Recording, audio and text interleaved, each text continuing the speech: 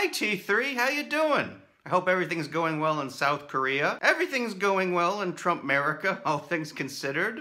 I just read myself a new book recently. A really fantastic one I think you would like. It's called What Doesn't Kill Us by Scott Carney. And it's all about Wim Hof, aka the Iceman. If anybody out there's unfamiliar with him, I'll leave a link below, but he's really fantastic. It's all about Scott Carney studying Wim Hof and the Wim Hof method and the many, many similar strengthening ourselves by getting back in touch with our primitive roots movements out there. Whether it be by taking a walk half naked up some mountain somewhere, or by running through one of the most insane obstacle courses imaginable. The funny thing is, T3, people are paying good money for this. People are paying good money to suffer and hang out with some crazy Dutchman over in Poland, where they spend the entire week constantly freezing and learning breathing exercises and eventually climbing this 8-mile hike up a Polish mountain in nothing but shorts and boots in winter. Insane, right? But even more insane,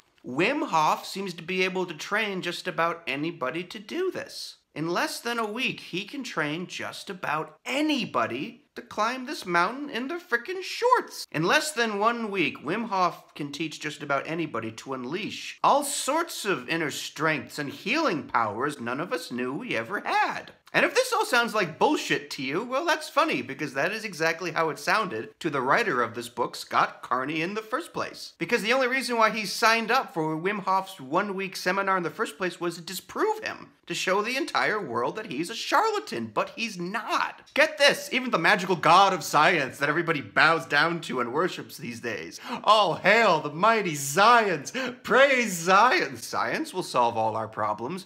Even science says this guy's legit. Science has shown Wim Hof's many cold conditioning and breathing and meditating techniques can actually help to alleviate the symptoms of just about anything. Just about anything from depression to even in some cases diabetes and arthritis and Crohn's disease. Thus helping to keep us all happier and stronger and healthier. But personally, the part I like best of all is it don't cost me a thing. It don't cost me 1 cent to go out there in the winter and just go lie down in the snow. It's completely free. Take that, pharmaceuticals. Fuck you. It's free. It's totally free, and it's good for you.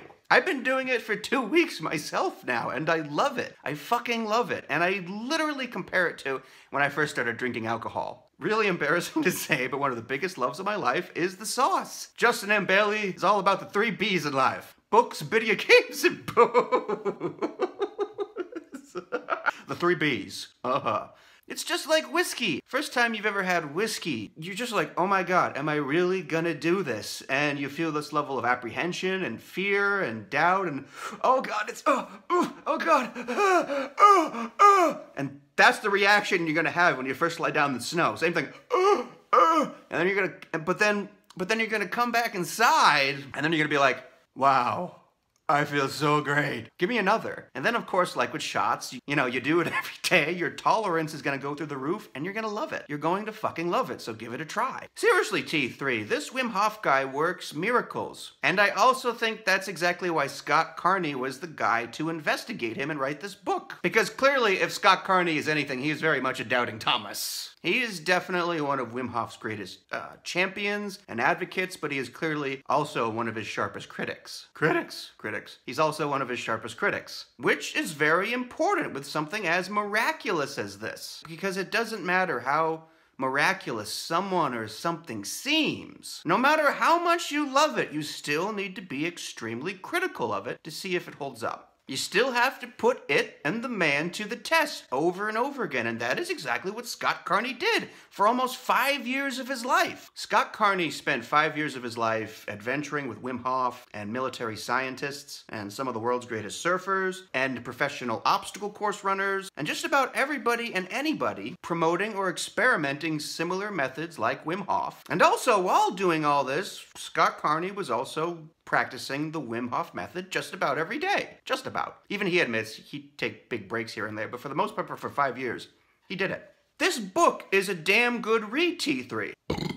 Because just like I've been saying to you for a while, just what I've been saying for a very, very long time now, even well before I ever saw My Dinner with Andre, is we are too damn comfortable for our own damn good. We're much too comfortable. And clearly one of the points this book makes is we're not built to be so constantly comfortable all the time. Our bodies are not built to be in this constant perpetual state of summer. We are all built to challenge ourselves and be put through challenges, and most of us avoid this like the plague. In some ways, I really find this movement, and of course My Dinner with Andre, to be a call to arms, in the sense that we are all getting fatter, lazier, and dumber by the year. We are all slowly atrophying. We need to do something. We need to shake things up. We need to go out there and challenge ourselves and get in the snow. Because it's like I love the modern times we live in, and a really great point Scott Carney also makes is he loves the modern times we live in. He loves the modern times we live in too. We have to worry about global warming and all that, but, you know, it is a very fantastic time to live in. But we can't let all our spoils spoil ourselves.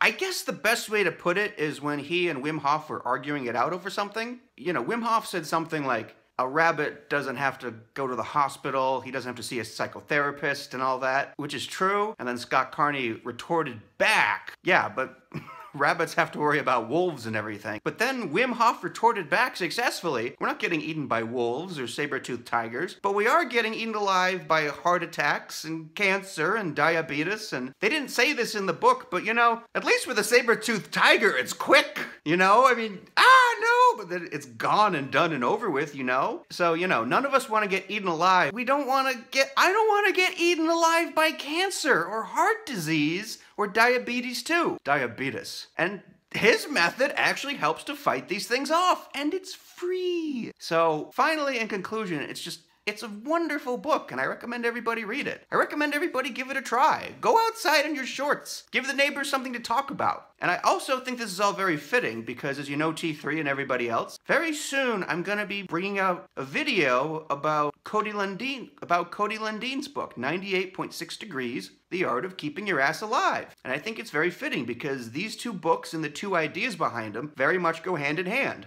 So I hope everybody enjoyed watching this video, especially you, dear T3, and... sorry. By the way, how's the lighting and the green screen going? I'm still kind of learning this stuff. Good? Great. I don't know. I can't come...